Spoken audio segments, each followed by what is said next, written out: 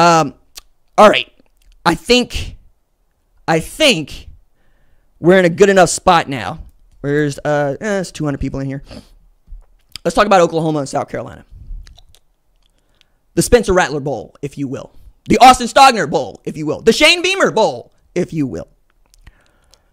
Whoo, boy. Dog, Oklahoma's a 3-point favorite, but that's because that game's at Oklahoma, not because Oklahoma's that much better than South Carolina. I don't mind telling you. I don't know who's got the better quarterback. I don't. Lenore Sellers ain't that great. Michael Hawkins Jr. ain't that great. The difference between Michael Hawkins Jr. and Jackson Arnold is one dude don't throw the ball away, put the ball on the ground. And as bad as it is to say, that is the bar right now at Oklahoma. And I ain't happy about it. Meanwhile, I watched South Carolina damn near beat Alabama. And I know Alabama is a better football team than Oklahoma. I don't feel good about it. I don't feel good about it at all. And we're going to focus on the offense here because we all know that the defense is good. We all know that the defense can take away the ball. And they might against South Carolina a couple of times. We know the defense can stop the run. Yes, Kendall Dolby is out. Yes, we can be a little bit suspect on the back end, but we're going to get home, right? We're going to be exotic in the look. We're going to blitz when they don't expect, and we're going to get home. If we can force Lenore Sellers to hold the ball, we got a shot here. Rocky Sanders gets loose, cancel Christmas. Meanwhile, I'm not going to do to Seth Littrell what I did to Mike Stoops. Because I regret that. I don't want to do that again. Before I was doing this like for real, it's fun. And then people took it real seriously. And you get in people's feelings that way. I am going to say it was surprising when I read that Seth Littrell did not talk to the offense following the game in the locker room at Texas. And when you're listening to his interview and you're reading the transcript of what he said and you're trying to piece together, is there anything in here I can hold on to that makes me feel better about what Seth Littrell is trying to do with that offense? The answer is no. The answer is no. I mean, it's all the same sort of things that I used to hear from Mike Stoops, which is we have to play better, which is we have to execute the game plan. All these things that put it back on players. I realize that players got to make plays, but players realize that players got to make plays. And I've got to tell y'all, man, there's nobody that wants to win more than a bunch of 17, 18, 25-year-old dudes playing football. They understand. They get it. I mean, they got it from home. They got it from their family. They got it from friends. They know what it means. And the last thing they want to do is be hung out to dry. Okay? Not saying that's what happened, but if you are putting it back on them in their execution, how does that going to land if not on them? Not on the game plan that you are putting in place. Don't take many deep shots, right? Can't protect the quarterback. Can't run the ball. And there is nobody available that we like, that we love, at wide receiver. In this game against Texas, there's no Deion Burks, there's no Jaleel Farouk, there's no Nick Anderson, there's no Andrell Anthony. Arguably your four best receivers. So what do? I'm running two tight end sets all the time. I'm going to make sure that Bauer Sharp sees the ball. I'm going to ask Javonte Barnes, Gavin Sawchuk, or Lord help me, Taylor Tatum, to run the football. I've said this before, and I'll say this again. Taylor Tatum might turn out to be a really great player, but right now, he can't pass protect, and he will put the ball on the floor. I can't have a running back that's going to put the ball on the floor, and I damn sure can't have one that can't pass protect. Okay? That's that. Okay? However, when I look at what Oklahoma didn't do against Texas, and I see 2.3 yards per carry,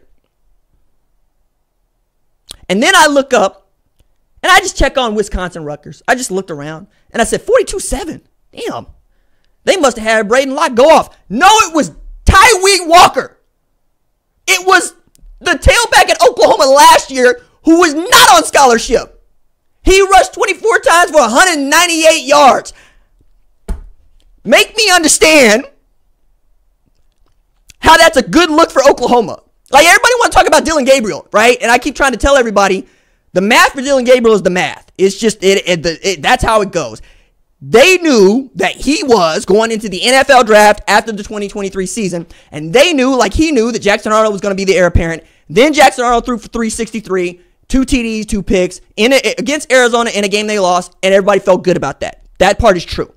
Dillon Gabriel gets a draft grade that is not great, says, I would like to play another year of college football to try to see if I can't move up, goes to Oregon and has an opportunity to not only play for a national championship, Big Ten championship, but win the Heisman Trophy.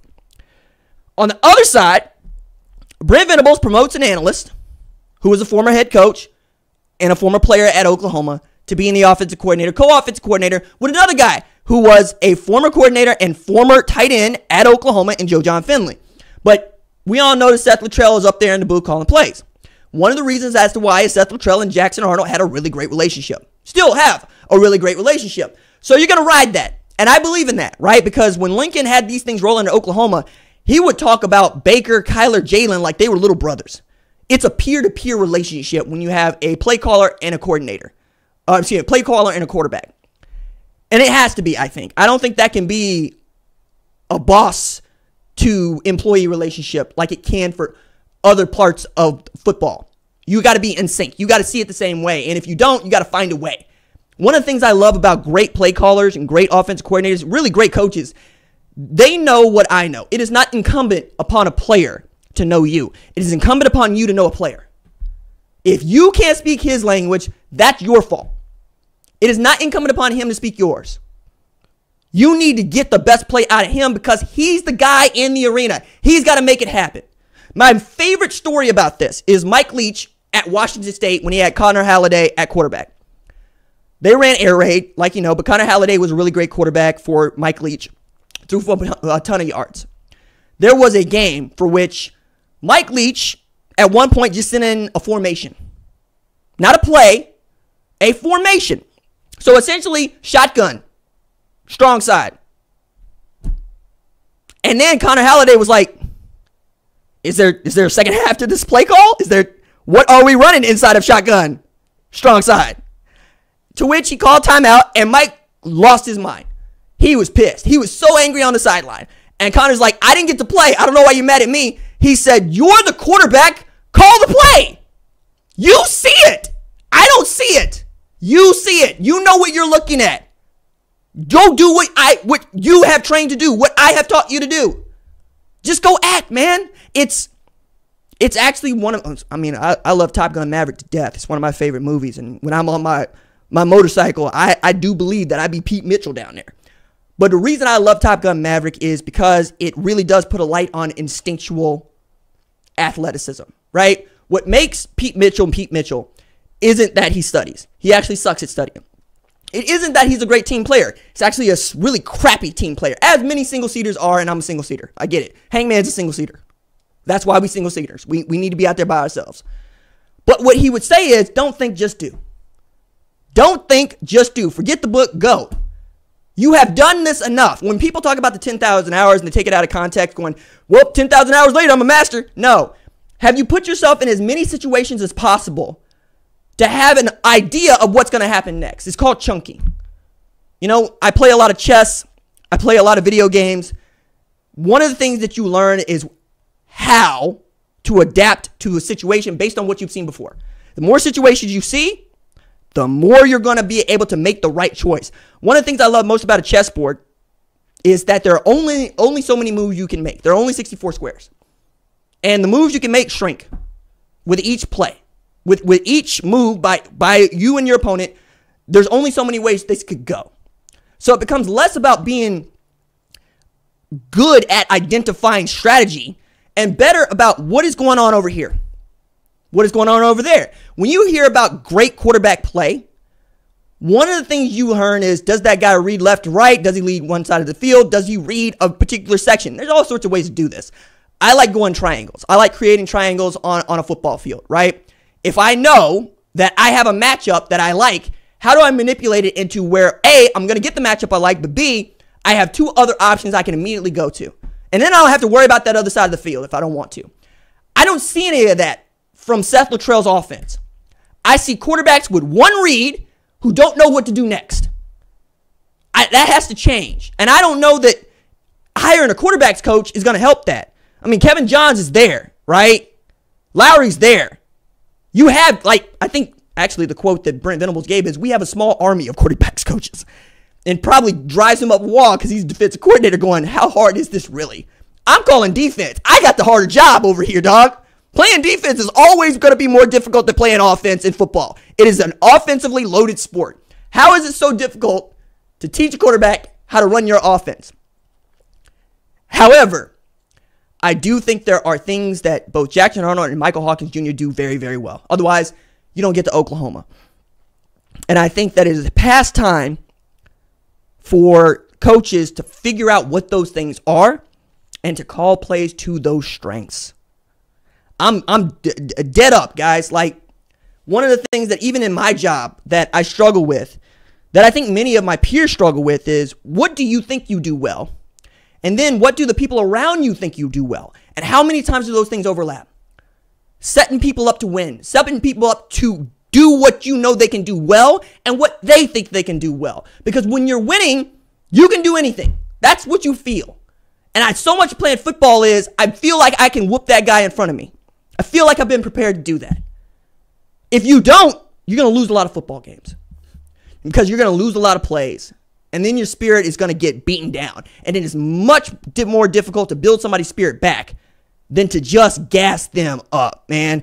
It's one of the reasons that we love a hype man. One of the things that people tell me about this show, I love your charisma. I love your passion. That's because it's real. It's because it's authentic. That's because it's what I love. This right here, doing it right now with you. Take that away, and I'm not going to be as good at other things. I'm just not. You have to find a way. I remember this in Any Given Sunday, right?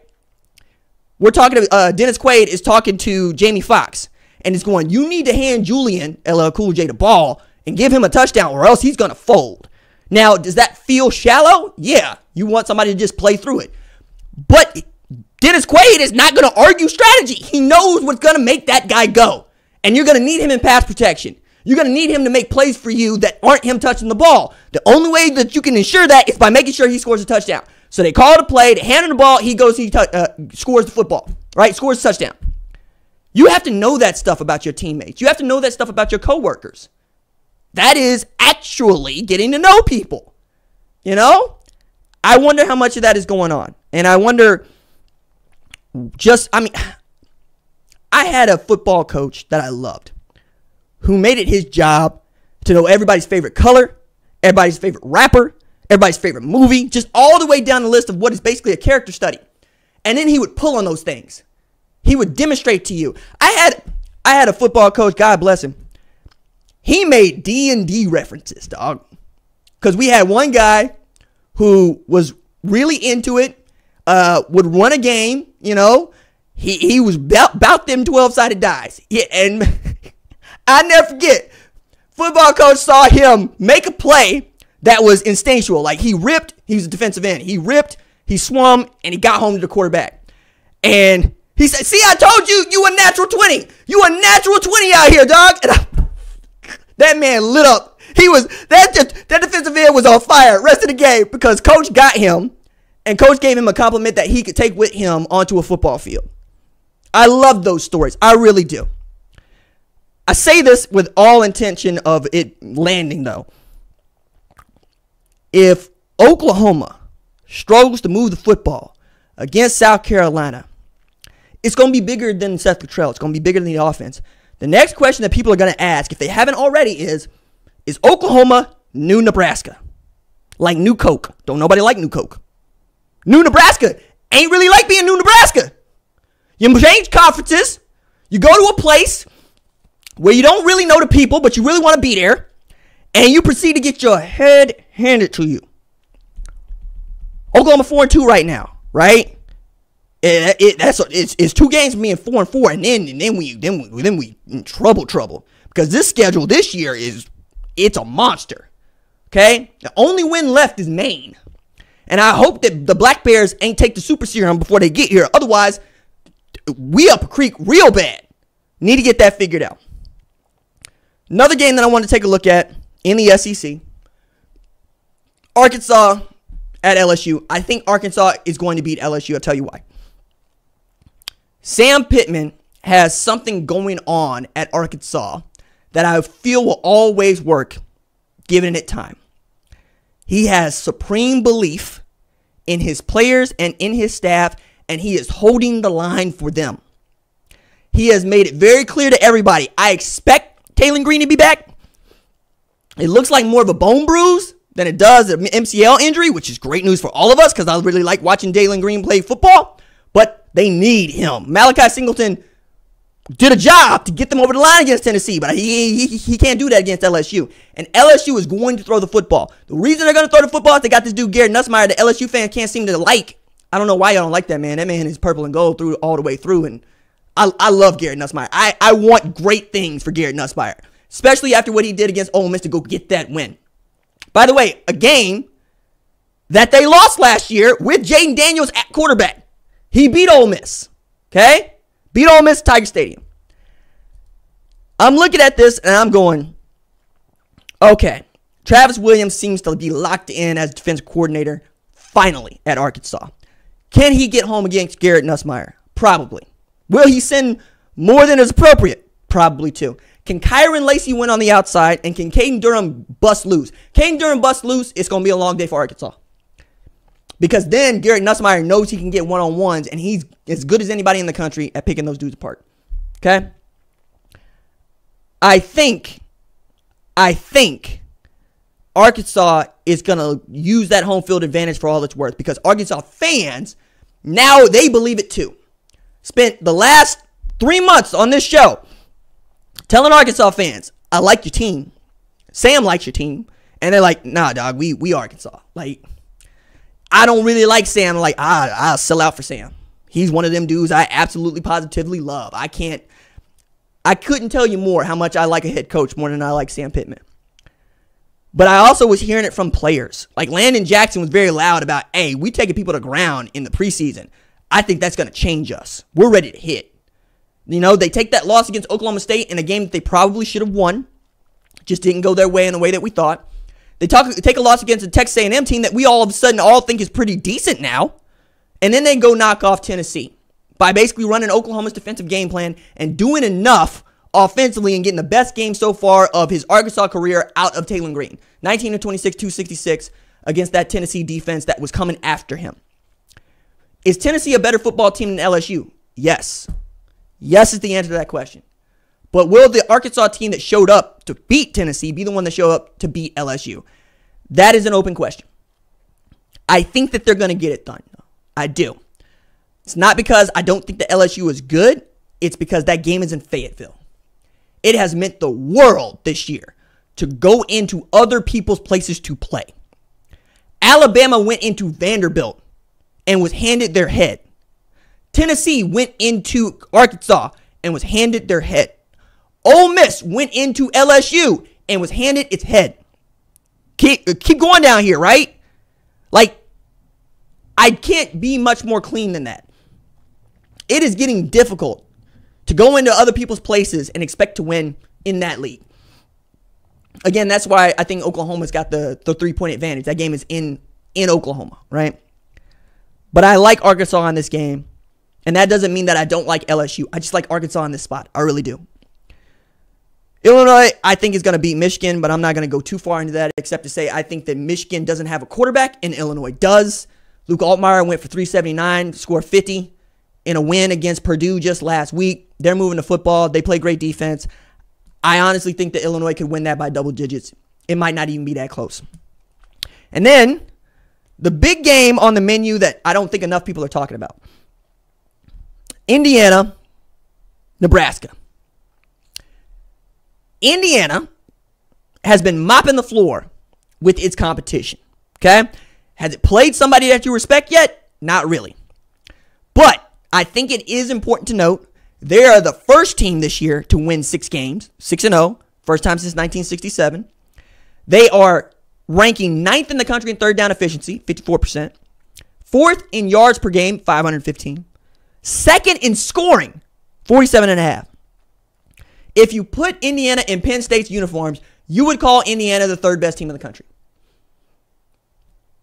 That's what it is. And matter of fact, if you're an Indiana fan, you're looking at Penn State at number 3, you're looking at you at number 16 going, what the hell is this? It's the blue blood tax exemption. That's what Penn State got. They got the blue blood tax exemption. We give it to people. You know, I think the reason Texas is still number 1 and Oregon's number 2, right? Texas has won something. Oregon has not. That said, Curt Cignetti is living up to his word. And I want to unpack this because I've been hard on him about this. And then he actually gave us a little bit more air that makes me feel a little bit better about it. So last December, he gets hired as the head coach at Indiana. And it's Indiana, right? You coming from James Madison, right? Coming from a team that was FCS school like 3 years ago. And you said, I win. Google me. And I'm going, yeah, all right, dog. And you know what? If you Googled him, you probably find what I found. Curt Cignetti has never coached a losing season as a head coach. Not once. Not one time. He is 125-35 going into this year. Now he is 131-35. That's a wild record. Only one that's, I think, comparable is Kalen DeBoer, who has lost all of 13 games as a head coach over 20 years. That's ridiculous. And then earlier this week, he said this. He said, look, because they're getting sellout games. They're getting a lot of people that are interested in Indiana football. And he doesn't have to do the sort of selling that he thought he had to do when he first got to Indiana. The quote that he gave is, I made a couple of comments when I first got hired. I was out there on a limb a little bit, felt like that's what I needed to do. I think it's more of a reflection on how the team has played and the success that they've had on the field that's gotten people excited. And this is just a byproduct of that. That is what I expect from a head coach. It is a man who was going, nope, I need to do a little psychological warfare over here just to get the engine started. But once the engine got rolling, you can see who's making it work. Curtis Rourke is making it work. I bet y'all didn't even know that dude was from Canada. That dude was slinging it as a Titan in Hamilton, Canada. Then he went to Ohio, and then he transferred to Indiana, where he has been cooking people. He's been throwing for 3 bills on the regular. Like, they got a squad out there. And it is a bunch of guys alongside him that are great football players, but not any stars, right? Like, you got Jalen Walker at linebacker. He's coming back, but you don't really have stars. Like, Colorado has a star. Boise State has a star. Ohio State has stars. You know what I'm saying? They don't really have that in Indiana. But if they beat Nebraska this weekend, people are going to learn more about them because that game's on Big Noon. So Gus and Joel are calling that game, and that's the primetime game for Fox. I think if they're able to beat Nebraska, you're talking about a team that could be in the running for the Big Ten championship if things shake their way. Because you beat Nebraska, you get Washington, Michigan State, Michigan, Ohio State, Purdue. I think that they win every last one of those games, save Ohio State. And then you're talking about being 11-1. Depending on what happens to Oregon, what happens to Penn State, what happens to Ohio State, you could find Indiana in the Big Ten championship. In a year where we don't have divisions. In a year where they're usually in the East and they'd be looking up at Ohio State, Penn State, and Michigan. It's wild. But the best offense that Indiana has faced so far is Maryland. And Maryland's offense ain't spectacular. It's good. It ain't spectacular. And the defense that Curtis Rourke is going to be throwing against is good. Is it outstanding? No, but it's very good. Nebraska ranks 13th in total defense, 18th in tackles for loss, 26th in takeaways, and have recorded 7 interceptions in 6 games. They're allowing just 11 points per game. 11 points per game on this defense, 47 plus on that Indiana offense. That's where the game is going to be decided. I don't think that Dylan Raiola is going to throw the ball to Indiana, but if he did, that's a problem, right? You're going to need to get a run game out of them. You can't ask the true freshman quarterback to carry it, but he has been playing well in a year for which any other year, we're talking about Dylan Raiola as the best freshman in all of college football. But because Jeremiah Smith and Ryan Williams exist, it's just not going to be what it is this year, man. Like, I am really, really interested to see what Dylan Raiola can do in this spot. Because Nebraska gets a win against Indiana. They're going bowling for the first time since 2016. And they're probably going to vault into the top 25. Probably going to knock Indiana out, and they're going to get in. Because people have been up on Nebraska longer than they've been up on Indiana. As a matter of fact, Nebraska was getting more hype for being 3-0 than Indiana is getting hype for being 6-0. That's the blue blood tax exemption. We have known Nebraska to be good over the last 50 years, these last 10 years notwithstanding. We have not known Indiana to be nothing like that, right? Michael Penix Jr., Ty Freifogel, that's about as close as we got here in recent times. You got to take it all the way back to Antoine Randall, the last time that we was talking about somebody really making us get up out of our seats that we want to see play at Indiana. Maybe Tevin Coleman, right? Maybe. But I think that either way, somebody's going to come out smelling like roses with a win here. And that's really great for the sport. Indiana being an upstart, up there with Army, up there with Navy as one of the more surprising undefeated teams in college football is great for the sport. If Nebraska can get to 6 wins, though, man, I've said this before. I love college football when Nebraska and Arkansas are good because it's 2 fan bases that will sell out for their squad. And it is 2 fan bases that know that they root for the pro team in their state. And that matters. I don't give a damn who you are. One of the reasons that I get to do this show is because Oklahoma is the pro team in the state. I know the Thunder are here. Kevin Durant, Russell Westbrook, James Harden, whatnot. Love it. Scotty Brooks, great. But the pro team has been the pro team since the 19th century.